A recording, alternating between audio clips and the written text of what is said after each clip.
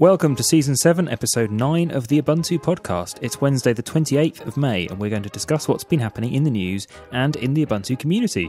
If you're listening live, you can send us messages using the chat thingamajig on the website and in the #UUPC IRC channel. I'm Tony, and joining me this week, well, we have a full house again. Alan's here. Hello. Mark is here. Hello. And Laura's here. Hello. Excellent. Well, we are going to have there's a lot of news. Well, let's get on with it then. Well, we can't quite get on with it because the previous jingle hasn't yet ended. Sounds like a news-packed show. Yeah, and, there's concurrency issues here. But yeah. Sounds like a bug in your script. Sounds like a smooth running show.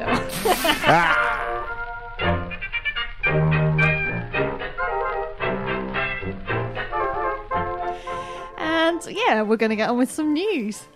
So eBay has announced that a security breach has led to customer data being stolen. Uh-oh. So did you get an email immediately about this? No, I got an email about 2 days after I found out about it on the news. Yeah. Yeah, I found out about it and didn't hear anything. And so then I went to the eBay website and it had a thing saying, you should reset your password and click a link. And it was only later on that evening that I got the email telling me I should reset my password. Oh, why aren't they just resetting all passwords automatically?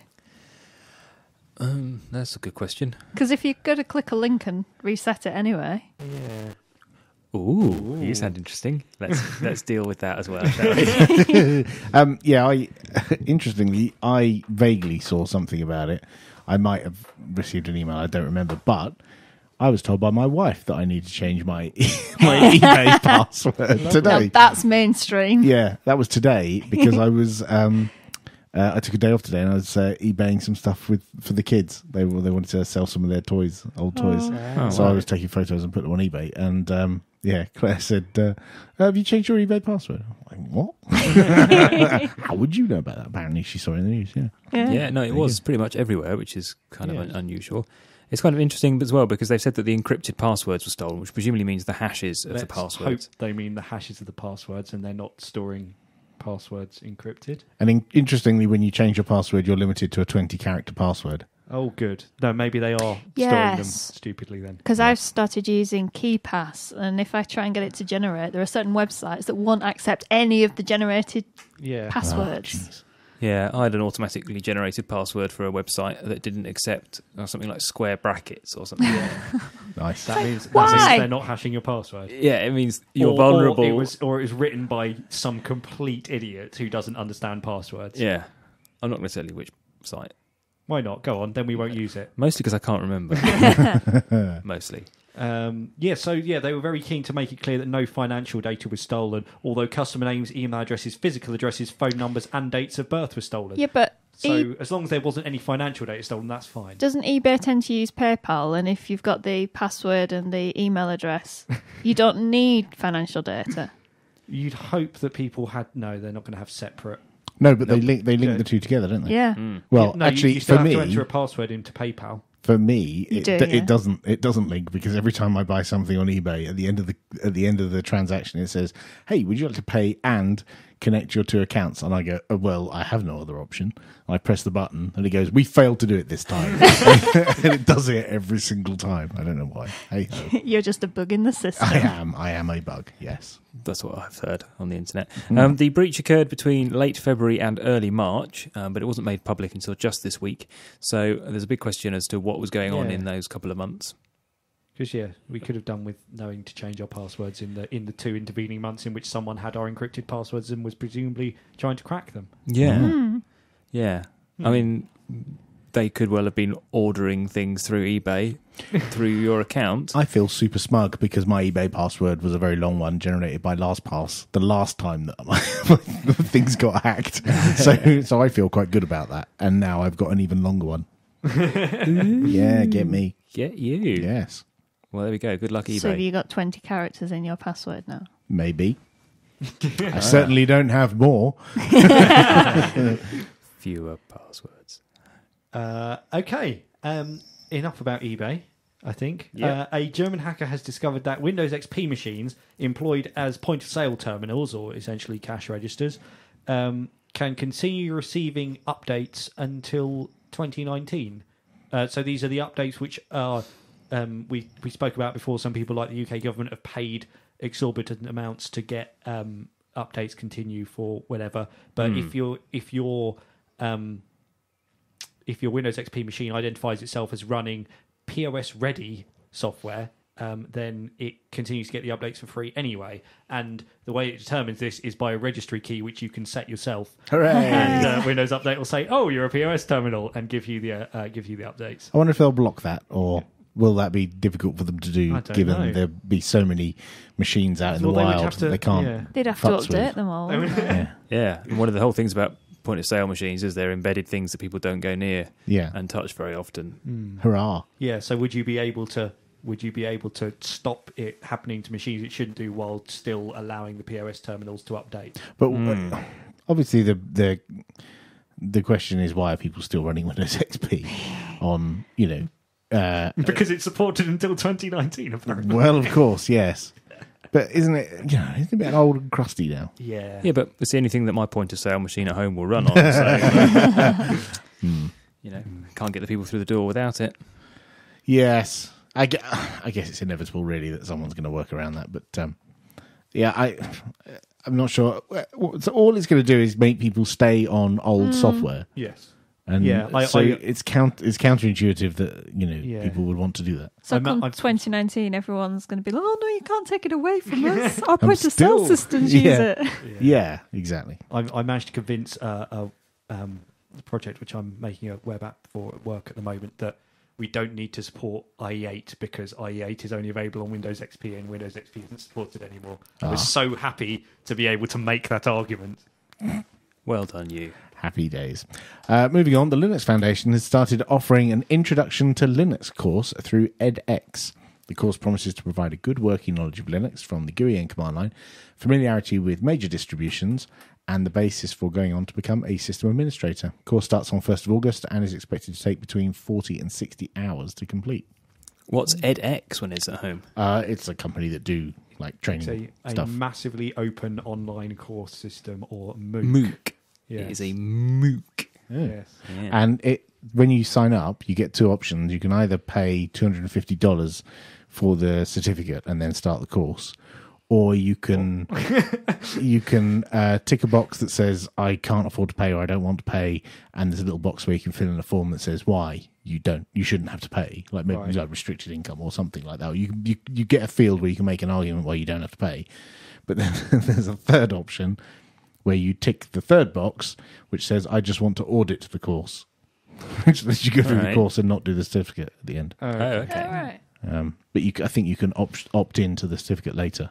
Right, I see. But So yeah, do you know how this might compare with something like the LPI, the Linux Professional Institute qualifications? I would expect it would compare favourably with the 'Cause it LPI, exists. but I haven't seen it yet because I've only just signed up and it doesn't start until the 1st of August. Did you go for the audit the course option? Of course I did. It's got a nice intro video by Linus Torvalds as well, telling Yes. you about why he thinks I Linux think is cool. I think that was quite a pull for people to see, Linus advertising this Linux course, which I thought was quite cool. But I think some people thought he was going to give the whole course. Yeah. If you scroll down the page, you see it's actually another guy from the Linux Foundation. It's actually Stephen Fry. Brian Linux. I think Yes. that's his name. But I mean, it's great. It's great to have a system whereby people can learn how to be a system administrator on Linux. Yeah, absolutely. I mean, getting people engaged. MOOCs are very popular these days, and people are able to engage with them all around the world. And if it's a structured course that gives you some sort of certification at the end of it, why not? Yeah, and it's from an actual the Linux Foundation isn't just some guy in his basement who says I know about Linux. If you have a certificate from the Linux Foundation saying you've completed an introduction to Linux course, that's actually going to be a fairly well. The Linux Foundation Recognised is thing. several guys in their basement. But being paid to be in their basement. Yeah. The LP. I mean, it's different for me. I'm not a system administrator, but do people still look for LPI as a requirement on recruit's CV or? I don't know. I've not seen it. No, I've not I've seen never the seen stuff it. like that. People just generally want proof of experience, really, in that. Or sort Red of Hat. field. Rel, yeah. Oh Yeah, yeah, no, the Red yeah, Hat you do stuff. see that. Yeah. I just haven't come across LPI for years. No. No, I I think wasn't mine's sure. expired now. Oh, you had it. Oh, yes, you did. I You did. had the books and everything, didn't you? Yeah, I did LPI level 1, which was 2 exams, years and years and years ago. I think it's a 5-year thing, and I think it probably expired I think 5 years ago. But the content Yeah. of the exam hasn't changed at all in those 5 years, has it? That's why It still asks you about IRQs and Yeah, TTYs and... And that's configuring. why I didn't do it in the end, because I was sort of interested in doing, but it just didn't seem relevant, a lot of it. I Right. think they have revitalised the course content somewhat. But yeah, when So I it did talks it, about USB ports and not serial ports. yeah, literally when I did it, it was configuring ISA cards and Right. 10 megabit I networking. don't know what you just said. Oh, bless. So sweet. Yeah.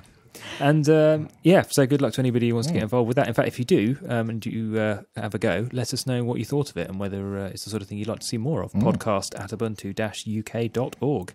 And Mozilla has published an article discussing the reasons for it once again giving up on its principles by supporting DRM for HTML5 video in Firefox.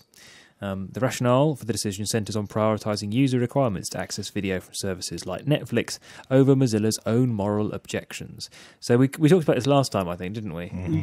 Yeah, what this particular thing? Well, or- the fact that Mozilla had decided to allow DRM support in Firefox, not necessarily their reasons. Yes, because they'd also previously they backed down on supporting H.264 after Cisco said that they could provide it royalty free.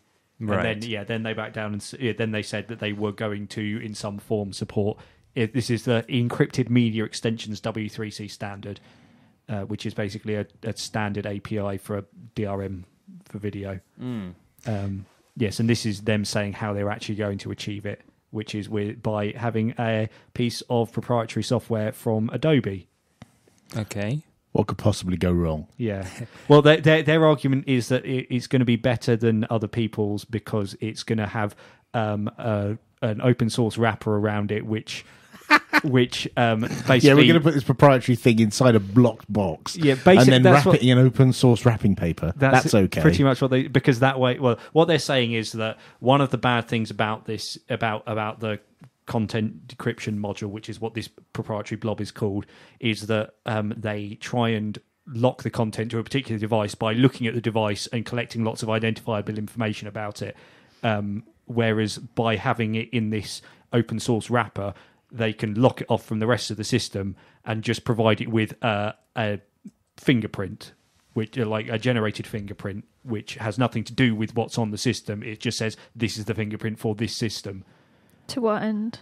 So that then they can say, okay, you can play it on the system which generates this fingerprint. So, for example, if you're viewing some content from a content provider like Netflix or something, they may have some requirement that says it can only be played on one device, or it might be that it can only be played on devices of a certain size or form factor. So they might have a license that says you can only play this on mobile devices, you can't play it on TVs or something like that. So that with that fingerprint, you can identify what the device without is. it having to actually go into your system and say, oh, let's have a look at your configuration stuff, and oh, look, there's some stuff in your personal files as well. I might accidentally have a look at that.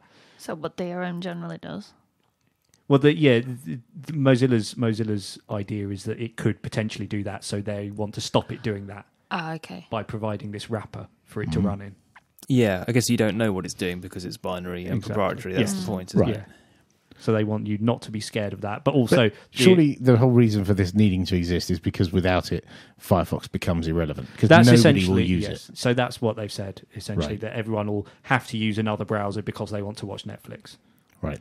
I've never used Netflix. No, I know a few people have been disappointed by it. Netflix is the one example, Yeah. but there are plenty of other examples. The film, the same idea. Yeah, and those are just the big Western ones. Yes. In individual countries, there will be other local content networks or. And to be fair, it's not the networks so much as the people that they license them from, isn't it? To some degree, yeah. yeah, I mean, there's if given that it's now a standard thing that's being implemented in web browsers, it would annoy me. It would annoy the hell out of me, but it wouldn't surprise me if the BBC said they were going to do it with iPlayer, for example, Right. instead of using Flash. Of course, the other thing is that this is a piece of proprietary software which is being developed by Adobe, and we don't yet know if Adobe are going to be releasing it for Linux. Yeah, they don't have a good track record of that. No. Oh, So recently. if they So if they say, oh, well, it's not available for Linux, then we can't watch the stuff on Linux anyway. So that'd be nice. Yeah. Well, that's really good news. Yeah. Yeah, it kind of sucks all around, except for Mozilla, who now continue to be slightly relevant. Yes. I suppose the other way platforms. to look at the platform thing is that Firefox's big thing is Firefox OS, and Firefox OS runs on Linux. So you'd hope that if they're going to support this as a solution, then they're going to be saying to Adobe that we want to support this and it needs to work on Linux for us to support it. Yeah, well, we shall see. Watch this space. Oh, and gaming news, Tony. Unfortunately, we've only got about 45 seconds Go for it. left in this segment, so it will be really difficult Always. to get. It's only a short one, Tony. I'm sure that you can be succinct about these things. Tell us about this Kickstarter project. Well, one doesn't like to rush these things. There is. But I think you should. There's a certain amount of depth one has to go into. When you know as much about the subject as I do, you can't just skim TikTok, across the top TikTok. of We've it. got TikTok. 2 bullet points to cover. Come Well, on. there's only 20 seconds left of Read That's the 10 seconds text. per bullet point. Go. Okay. Well, all right. Okay. Pin back your ears. Listen, you're about to learn something. Following a successful crowdfunding campaign last summer, the LiadWorks game engine and development environment has released its Linux port. The software is available for S200 in That's the a $, you fool. the $200 Yes. in the Ubuntu Software Center, and games developed using the LiadWorks engine can be distributed or sold royalty free Yes. No DRM there then. So you can make games on Linux for Linux. using for just $200. Yes, or if, like me, you backed the Kickstarter, you get it for significantly less. Oh, how many games have you developed? None yet, because it doesn't work on an Intel graphics card. Hey, Yep. win! Oh, we're out of time now. Yeah. I know you could talk about that all day, Tony. Yeah, I will. Just you wait. I guess we'll have to move on to the community news. The Ubuntu podcast needs you. Yes, you. If you hear something that pleases, puzzles, or piques you, tweet us at UUPC or email podcast@ubuntu-uk.org. You can also talk to us on the telephone, Skype, Facebook, and Google+. Find links to all these places on our website, podcast.ubuntu-uk.org. And remember, if we don't hear from you, we might not have enough content, and that can only mean one thing: more quizzes. And now it's time for the community news. And first off, if you've been not reading the internet for the past couple of weeks and not heard, a friend of the show and Ubuntu community manager, the internet's John O'Bacon, is leaving Canonical to work at the X Prize Foundation. Yes, his last day is tomorrow if you're listening to this live. Today, Wow. if you've just downloaded it, or last week if you're all listening to next week's show. I don't know. He tried. 29th of May. Yeah, his last So day. congratulations, Jono. Yes, well done. Yeah, so he's being escorted from the building. Well, in works short from home, order. so yeah. His wife is kicking him out of the house. Yes. So tell us about X Prize then. X Prize does what? They fund competitions to come up with cool things. Like they funded the competition to invent a medical tricorder, like they have on Star Trek, Okay. and other similar sort of help the world type things. Right. Philanthropic quests. Kind of. They get... Yeah, they're philanthropic back. quests to win a lot of money. Well, yeah, but the people who are putting the money up are philanthropists. Oh yes, okay, People yes, like yes. Elon Musk from the Tesla yeah. car company. He puts up some money for them, and other Yes. Yeah. people do as well. So he's going to be managing that community or helping develop Yes, the building a community community around everything that X Prize does. Each of the individual projects, because they have multiple projects that they're working on at any point in time, and he's building communities around those. Wow. So I guess we wish Jono all the best for Yes, that. absolutely. He's been, I think, one of the two people who have interviewed most on this show over the 7 Yes, years. him and Stuart Langridge. And Yeah, now neither of them work for Canonical anymore, so I guess it's going to remain a tie. Yeah. Unless one of them just suddenly decides they want to talk to us. Yeah. Miracles might happen.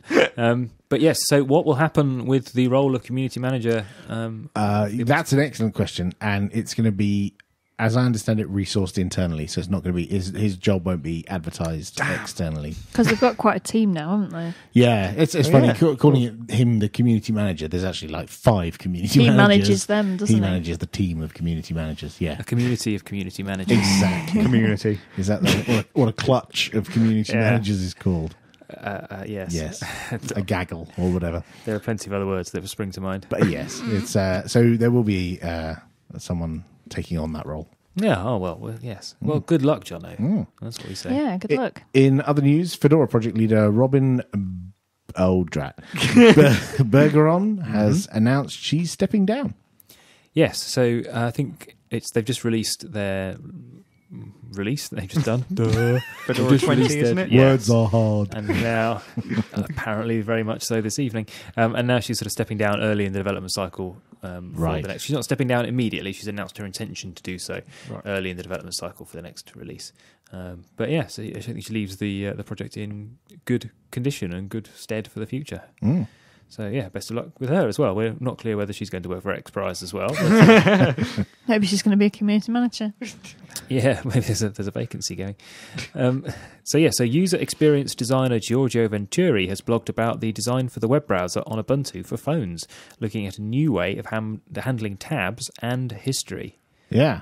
Two very important aspects. Yeah, so Giorgio works in the Canonical design team, and he's working on a few apps, and one of them is the web browser. He's got quite a lengthy post about how you navigate through your history and how you navigate to new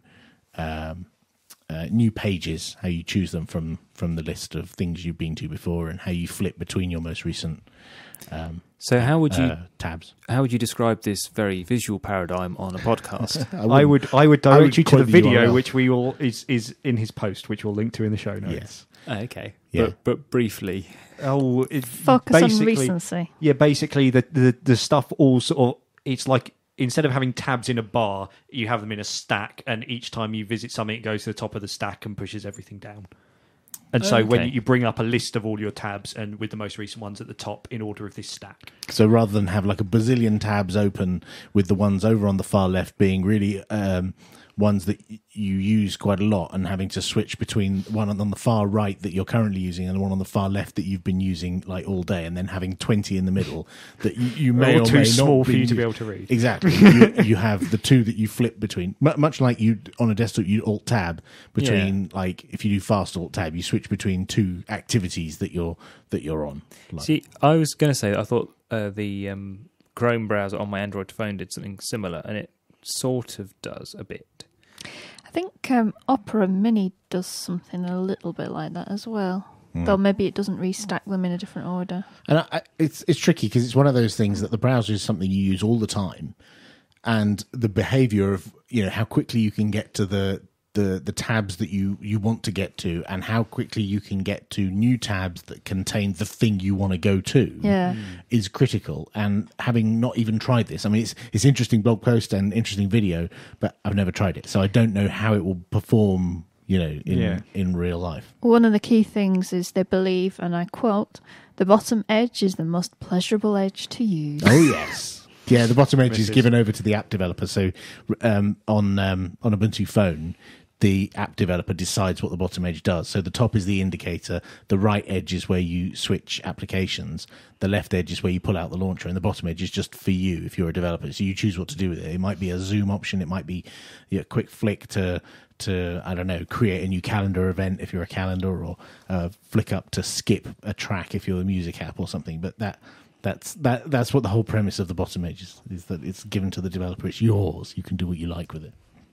As long as they don't all use it for something different and conflicting. That's entirely what they will do. Well, yeah, what you were saying about one of them using it for Zoom. There's lots of different apps that might want Zoom, and that's my point. If you want to do Zoom, you could do it with the bottom edge. That's yours to use. Oh, I get that for a developer, right? But the predictability of it for the user then could be a bit. Every time you start a new app, you're going to be, what's the bottom edge for? That's exciting. It's like an Easter egg, isn't it? It's like, if I pull up from the bottom, I get this. That's brilliant. But I can see where your inputs come in, because it's easily accessible at any time and ergonomically friendly to the typical one-hand phone hold. Yeah, that's which you always go on about. Yeah, my lady hands. Really? Moving. Yes. Okay. Moving on. Going to stand behind that curtain for a minute. Okay. Just to see if I can tell. Laura, I think it's quick, yeah, please. sorry, I'm in the wrong tab, ironically. There's a story about Ubuntu 12.10, I think, is the next It thing up. is. So, Quantal Quick Quack, or Quick Quack Pretzel or something, Quick quack. pretzel. 12.10, has now reached the end of its support, so we don't have to worry about how to pronounce it anymore. Hooray! Yay. Well, let's not have another one with a weird name, please. Well, the next one's V. It's going to be Very yeah, exactly. vermicious. Yeah. So this is 12.10, had an 18-month life cycle. Well, given that's 2012 October, and now it's May 2014. Yes, Good. I have a I feeling, can count to. I have a feeling that Without using the 12. fingers on your lady hands. was where it all started going wrong for me on my old laptop. Yeah, 1210 wasn't stellar No, in my mind. no. I think I might still be on 12.10 here. Ooh, that I'm explains a lot. still on 12 or 4. Yeah, I've run them all because I upgrade early, and yeah, 1210 wasn't fabulous. Well, it's- the release after the LTS. Yeah, Forever cursed. the in inverted commas cowboy release. Well, yeah, that Not that you're calling your stuff cowboys. no. Not your it's- stuff. That's why I said Someone else's stuff. That's why I said in inverted commas. Meaning some people might say that. I wouldn't say that. You said that. Right.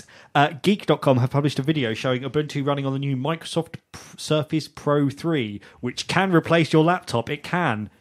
With the little Surface thing keyboard. What's it called? Yes. I Well, don't they're know. quite cool, thing. those. But yeah, yes, they do look so quite nice. but notably, it's he basically has it with Windows on, turns it off, sticks a USB stick in the side, and presses a special like a key P- combination, and then it boots with no secure boot witness. So Just that's like a obviously PC. Yeah, all quite All right. yeah, quite quite well nice. sorted out. yeah. Fantastic. Yeah, and it runs. He makes some points about how, like, on some of the other older Surface generations, there were some things which weren't quite right, like problems with the Wi-Fi and problems with there's a stylus pointery thing, and he says that it's actually like improved quite a lot, and it's a lot more usable on the Surface 3 than it was on the previous models. But it's not quite perfect, but it's a lot better. Yeah, and I think I would be interested to see it running Unity 8 actually, because that's more touchy friendly than Unity 7 is. Because like Unity 7's got like buttons that are hard to press, and the Unity 8 sort of swipe gestures and stuff like that would be interesting. And it's quite a high res display as well. Yes, it is. Well, if you know anybody who's got a Surface Pro 3, you're probably the only one. Why not get them to give it a go and send I us don't some know. They might know feedback? somebody who works for Microsoft. Ah, yeah, of course. In other news, the maintainer of the Cinnamon desktop PPA for Ubuntu has announced that stable packages will no longer be maintained, as older versions of GNOME packages are no longer provided in the Ubuntu repositories. Is that current stable packages or stable packages full stop?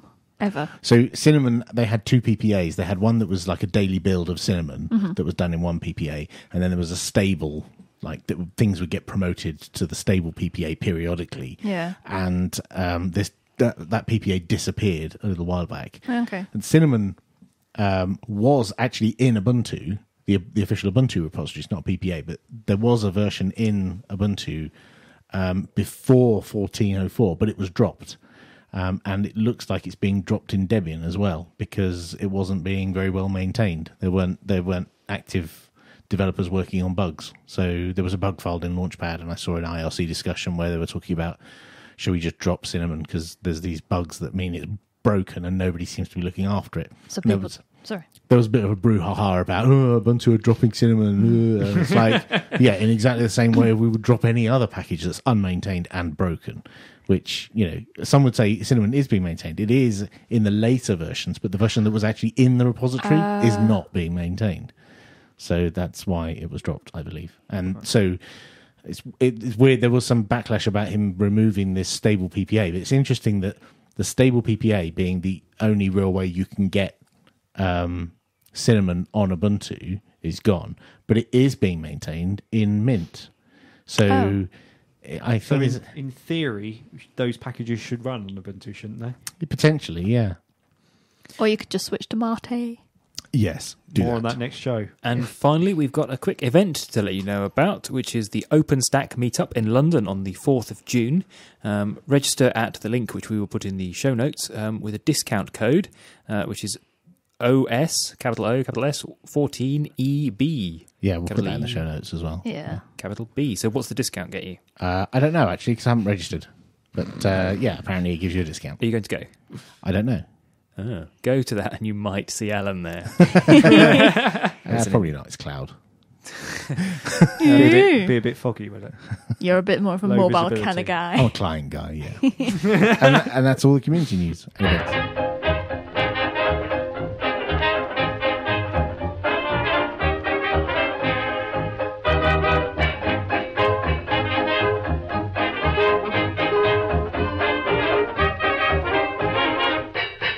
That's all for this episode, episode 9. Join us next week when we'll be talking to Martin Wimpress from the Mate or Mate project. He does both, does he? Yeah, well, you say tomatey, I say Marty.